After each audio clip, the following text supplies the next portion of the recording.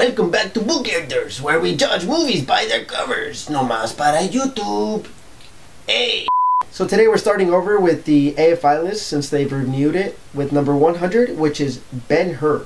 Now this movie came out in 1959, which is older than my Grandpa Moses. Back in my day! This movie's gonna run you at an excruciating 3 hours and 32 minutes. What? This movie's starring Charlton, Heston, and Stephen Boyd, and a few other characters. Now this movie takes place in the 1st century, where Judas Ben-Hur is betrayed by the governor, Messala, who's his best friend. And Judas Ben-Hur spends the whole movie taking revenge. Judas Ben-Hur, who has a last name in the 1st century, seriously. What was Jesus' last name? So if you want to watch the trailer, click right here. One of the big things about this movie is it was shot in 70mm, which is equivalent to today's IMAX, except no blue people. So here's the cover. I can't help but notice how much the font reminds me of the Flintstones font, but whatever, anyways. Rotten Tomatoes gave this a 91% and Flickster gave it an 80%. Basically, I'm just watching this movie because it's a classic, but I'll be back with my review in 5 seconds, so please subscribe.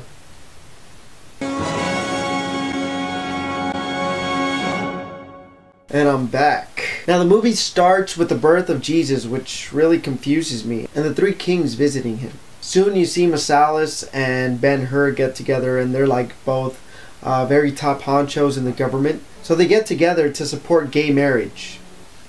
Wrong notes, sorry. So anyways, I did this for about an hour. Next thing I knew, Ben-Hur was a slave, and he's in the middle of this Roman war, battling some other place that I wasn't aware of who. He ends up saving like the leader of the war in the Roman army. When they get back to Rome, he's like, Caesar, this guy saved my life. Caesar's like, what do you want to do with him? And he's like, can I adopt him? And so he becomes the heir to this Roman council member. But he's like, wait, I need to go find my revenge. So he goes off and he finds this old friend who's a girl. And he's like, yo, what happened to my family? Where are they at? And she's like, oh, they're dead. So anyways, he goes to Messala and he's like, I challenge you to a chariot race.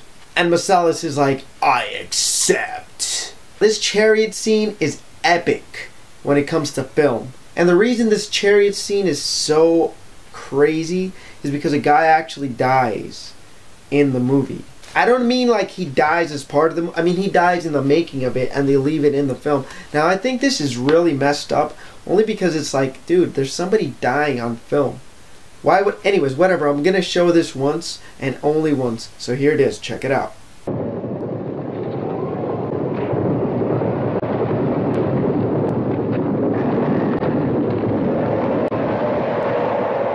So after the chariot race, he ends up defeating Messala. I think he dies in like the chariot race. But that's not the end. Now he has to save his mom and his sister who are alive, but they have leprosy. Dude, leprosy sucks in the 1st century. That's like, it was crazy, man. It's like probably having rabies or something. I don't know, you end up looking like this guy. So anyways, they decide to take him to this guy named Jesus, I guess is his name. And they're like a week too late because I guess he's getting crucified. Then the next 20 minutes after that, it's like Jesus' crucifixion. And at this point, I was like, who's this movie about? Is it about Jesus or is it about Ben-Hur? I don't know, I'm lost. I don't know, what's going on? Anyways, Jesus gets crucified, and after he dies, his mom and his sister are cured, and that's the end. The reason I feel that this movie doesn't work is it has too many scenes that are too long explaining exactly what's going on, like the guy going up the stairs.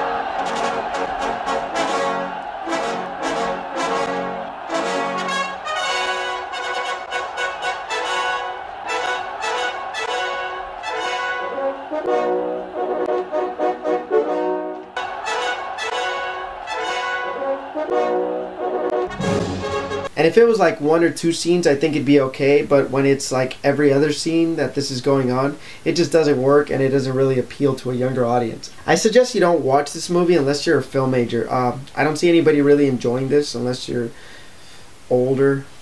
Sorry to my older viewer. Now last week nobody really responded except for Diamond Lion 7. He's a funny guy.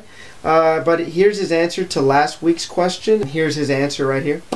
Pretty funny.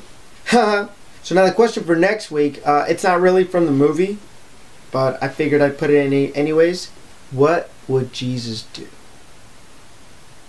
Now, if you want to click on the link for next week, it's right here. The movie I'll be reviewing next week is Toy Story. I'll see you later on Book Haters. Thanks for watching.